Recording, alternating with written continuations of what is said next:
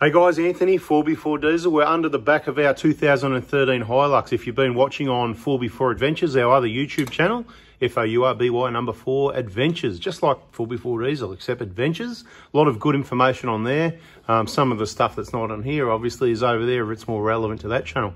But if you've been watching, we've been on the tracks a bit and busting this and that and whatever. What we do, we go out and we break things, and then we come up with solutions. So we work out, why did this happen? We probably already knew, but we had to prove the point by doing it.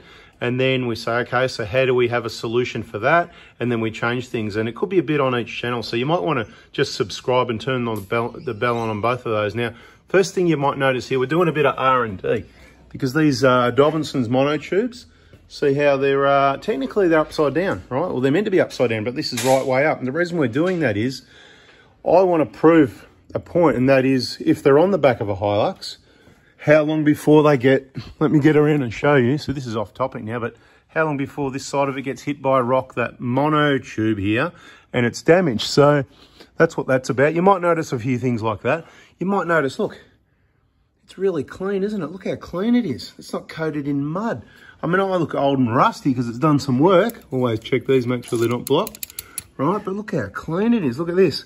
Anyway, what we're doing is we're pulling the diff center. Long story short, because I know you like short stories, this is what we're doing, right? It's got open diffs at the moment. It's got traction control. I've got a new name for Hilux traction control. It's called craption control, because it's crap traction control, right? So it's now called craption. You can put that in the comments if you like that one. I like it, craption control, because, you know, compared to the Prados, the 150 had got awesome traction control, and you don't need any lockers or anything. The vehicles, with a slight delay, they'll pretty well go anywhere, not much of a delay. The Hilux, it's really delayed. It might get the job done. You might break something. You might roll the car or something while you're trying to do something. So what we're going to do, I didn't want to put a locker in because everybody's heard about, you know, the unreliability issues with a lot of lockers. So I'm not saying I'm not going to put a locker in. I'll probably put a locker in the front of the Hilux, but step by step, I want to give you some info. So this is what we've done. I've got part number, it's upside down for you, but you can read it. TT70P25888. Anyway, yours might be different, but what this is your, we should look in the book actually, to tell you, because there's different options, right? You could have this is what they call a no spin. Some people call it, you know, like the locker, L-O-K-K-A. That'd be a locker, but it's not really a locker because it's always locked. It should be called an auto unlocker. But what we've got is the Detroit Truetrac anyway, right? So basically it's the worm drive, whatever, you know.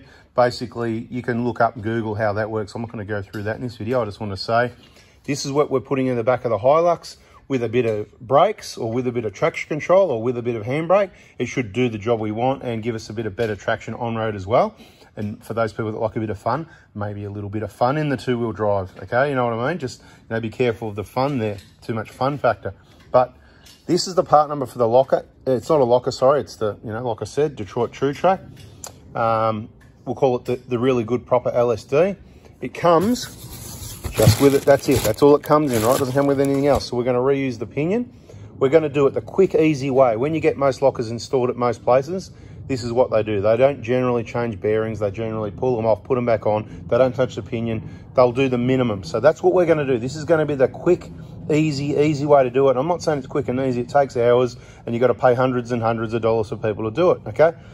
But what I'm doing, I'm putting new bearings on the, all right, one here, one there. So you probably want to know which one. Now, some of the bearings are 25 millimeter inside diameter. Some are 30. These are the 30 mil. The later models take the 30 mil. I'll show you the part number. We'll get to it in a minute. Right, there it is. In case you want to know, these are the 30 mil inside diameter. Koyo bearings is all I'm going to use. So we've got 2 Koyo bearings to go on there and there. We're literally going to get the diff center out. We've got the genuine gasket here. You know, you can use RTV if you want, but for the sake of 20 bucks, whatever, that is the genuine Toyota made in Thailand diff gasket. Now, I've got other ones there, I think, for the 120. They're probably made in Japan, different part number, but we believe they're the same. So if your dealer hasn't got a Prado one, they've got a Hilux, or haven't got it, I believe it's the same. We haven't done it yet, and we're not going to, but we've got one of each in stock for just in case whenever we need it. After we use this one, we've got one of each in stock still, because this one's specifically for this job. So what we're going to do, we're going to get that diff center out. To do that, you can see Johnny's all over it, right? You can see things already coming on. He's got that. Look, sometimes you don't even have to do all these things, but we just like to take a few extra bolts out. So the ABS sensor, that'll come out. I'm not here to take the sensor out, but you know what? just about. It's a bit tight. I'm not going to do it one-handed, whatever. You want to do that one, do you? Okay, let's see. A little bit of brake fluid. We've got some brake line clamps there on the rubber hoses. Bit of a wiggle, nice and tight. Yeah, it doesn't want to come out, does it? It's a bit scary now. Yeah, I didn't want to do it one-handed either. So the video isn't about how to get an ABS sensor out, but you know, it's a bit of a wiggle and a pull, and eventually it'll come out. It's just stuck. The O-ring will be sort of, you know, on a groove there. That's where, well, there's an O-ring there. Mate, unbelievable. And anyway, I'll leave you with that. Good luck. I'll be over here trying to get this one out. And yeah, don't break anything. No, I'm not really trying to get it out. I actually want to put the camera down to do that. So, but we're going to get those out. We're going to undo these bolts here. There you go, like that. That's what it looks like when it comes out. So it's got a bit of oil on it, has it? Is there meant to be oil there? Yes, of course there is, right? That's where there's, oh, is there meant to be oil that side? I don't know if there is or not, actually. I have to think about that. Maybe not, actually. I don't think it's meant to be all that far. Where's the seal? The seal's over that side, isn't it? Anyway, I can't think at the moment, so we'll pull it apart and we'll have more info. So don't go anywhere, see? Don't go anywhere, it could get exciting. These are going to come out, those bolts are going to come out. We're going to pop the axles back just enough to get, we're going to get this drive shaft unbolted. I'm going to mark it. We're going to mark this before we take it off so that we put it back in the exact same position. If it hasn't already got a mark, that looks like a mark to me. So the yellow and the yellow, so factory, or it's been off before. Undo these bolts here and the whole center.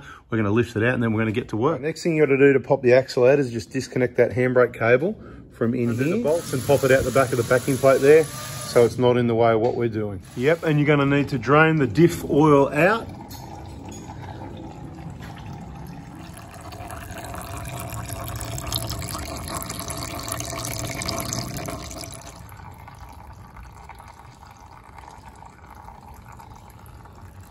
Mate, we can see you in the oil mirror.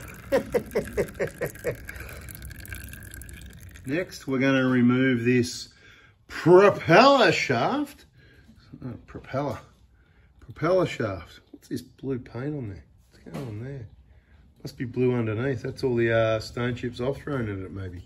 There you go. Anyway. Oh, yeah, there's a mark. Oh, you marked it as well. You're ahead of me. Anyway, undo those 4 bolts. Take note of which way they are.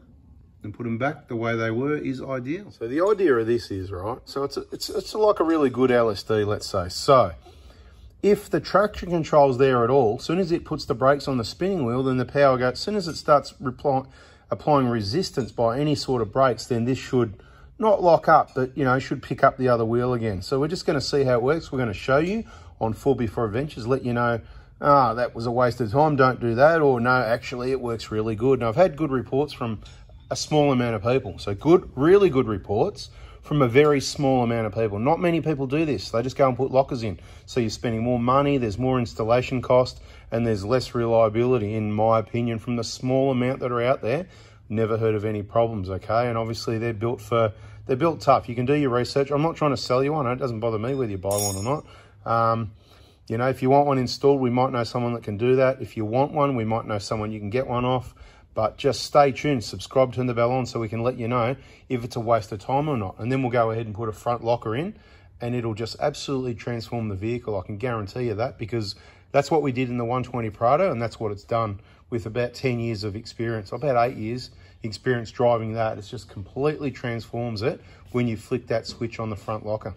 So if it didn't work with the traction control, what I would do is apply the brakes and then power through the brakes. So drive through the brakes, which is a full driving technique you do in some other situations as well. But with this sort of diff, brakes on, drive through it, it should work really well.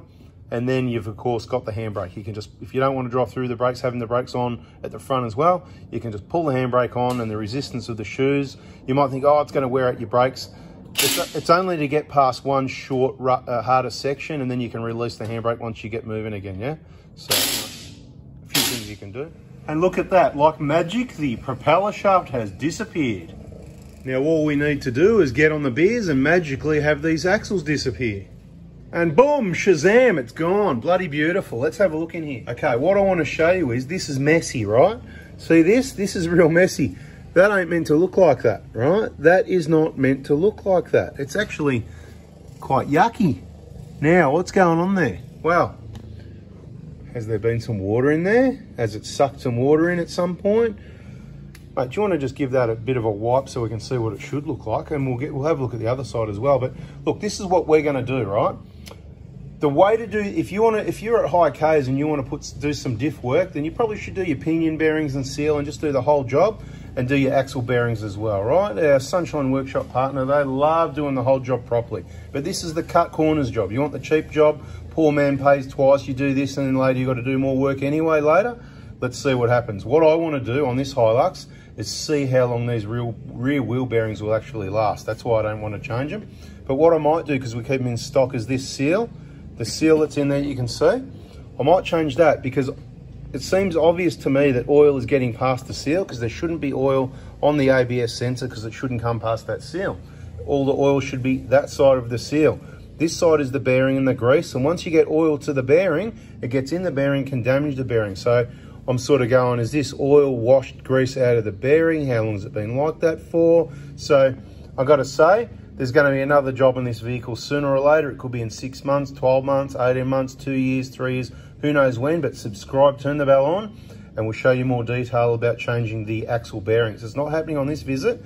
We're going to clean that up. We know that's leaking, so I'll see how many I've got in stock, but I'll waste a seal. When I say waste it, because if I change that seal now, when I change the bearing, I'm going to change it again. But what that'll do by changing that seal now, or anytime you've got your axles out to do something, say you're only at 150K, 100K, 180, then if you were putting a locker in or whatever, then you should change these seals, right? Because these bearings, they actually last really, really well. But one of the reasons they fail is when the seal leaks, the oil gets to the bearing, and the bearing will last tens of thousands of kilometers past it's had oil in it. We don't know how bad this is, but that's why it's thick. It looks like grease to me. Wouldn't you agree that the oil's come out to the bearing and it's kind of washed the grease out of the bearing? So that's what we think. Maybe a little bit of water as well, because it's a little bit grey, but not too bad, hard to see. So anyway, let's clean it up and let's have a look at the other side. Okay, so we're over the passenger side now. Definitely some oil there, but it hasn't washed all the grease out of the bearing yet. So whoever's subscribed, all the regulars and all that sort of thing, and the people that are still with us now that are really prioritise educating themselves, because they've realised that yes, you can't get people to do things right. They're just not around, and there's becoming less and less of them. And guess what? There's only one of me, so don't rely on me to do it. I'm here to teach you so you can do it, or you and your mate, or you and your family member get on it together to give each other a bit of confidence. So this one here, there's a good chance that this bearing will last longer. Now I'm going to give you the rundown. These bearings, they didn't have any play in them. That's why we're not changing them. They weren't noisy, I don't believe. Unless it is noisy. Maybe that was it. No, it was on and off. It wasn't the bearing yet. Because there is a noise, but it's not the bearing, right? But then I'm just thinking out loud. So what you do now is you change this seal. And then, mark my words, the passenger one, let's see how long it lasts. The driver one, because it's had that amount of oil on the other side into the bearing and has washed the grease out, I'm going to say it's going to get noisy in about 10, 20 to 30. Let's say either side of 20,000 Ks. I reckon it's going to get noisy. And when it gets noisy, I'm not going to change one. I'm going to change both sides. Well, then again, I might not. I might change that one just to see how long this one lasts. Because the reason I attack it this way, the Hilux, it's never really going to go more than a few 100 Ks from home is the plan. Who knows? Plans change. So it's going to go out and do some hard tracks, but it's not touring Australia. Now, if I was touring Australia, mate, I'd be changing every bearing in this diff and these axles and be done. Full maintenance done. You know, it's called the 10-year maintenance because it's nearly 10 years old, this vehicle. So you spend a little bit of money. Might seem like a lot, 1,000, 2,000, 3,000, but it's a lot less than 100,000 on a new vehicle setup, right? And what are you going to get for the old car? Yeah, you know what I mean? So you're talking about a $50,000, $60,000, $70,000 upgrade. So worth spending the money. Don't invest in new diesels, in my opinion. I've said that. Just stick with what you've got. Last of the best, awesome. And especially looking at price of petrol. I mean, in Australia, unleaded petrol is 60 cents a litre cheaper than diesel, and that's pretty consistent now. So there's a massive saving to be had by unleaded. So we're waiting for petrol hybrids, we are. That's what we're waiting for touring and travelling on Pradas and stuff like that. Anyway, we're going to clean this up and get on with it and get that diff center looking good. So see, nuts and bolts. So we've got one, the top nut and bolts loose, but it's sitting there. Not like it's going to fall out or anything, because it'll be a little bit stuck from that paper gasket that will be getting replaced with the genuine one. You know, like I said, you can use RTV, but I just go use genuine parts. Just goes on clean and dry. Is that the last one? Yep. beautiful. I'll give you a hand, we'll lift it out. All right, so there you are, it's out. You can see how the paper gasket breaks there. That's why you need to replace it, because it's genuine Toyota. It'll be relatively easy to clean off. You can see I'm trying to pull it off now just to demonstrate. You know, get a razor blade, clean that off, it'll come up nice and clean. Anyway, what we're going to do in here, basically we're replacing this whole section in the middle here. We're just going to reuse the crown wheel. That's this one here. Some people call it a ring gear, but to me that's just confusing. That's what's on a drive plate. This is a crown wheel, okay? We'll go through a bit more of the components in another video. This was mainly getting it out. I know what, you're busy, I'm busy too, guess what? So if I've got time to make another video, I'll show you what we do replacing putting the Truetrac in here. And if I don't, then I won't do that. But then we might have another video putting this all back together because you people love it and you want to get yourself educated. So I'll do what I can to help you. Can you do what you can to help me by pressing like, subscribe, and turn the bell on? And we'll catch you on the next video, guys. There you go. Butterbeer. This is a Flintstones mobile. The bloody diff's missing now. Now let's have a look around here. A bit more bonus info if anyone wants to know. See those metal plates on the side there? I think these ones might be spot welded into position. You just got to be careful when you're putting the axle in. See if it's low or high. You can hit the end of the axle on those edges there and probably bust or knock those out of place. So just be careful of that.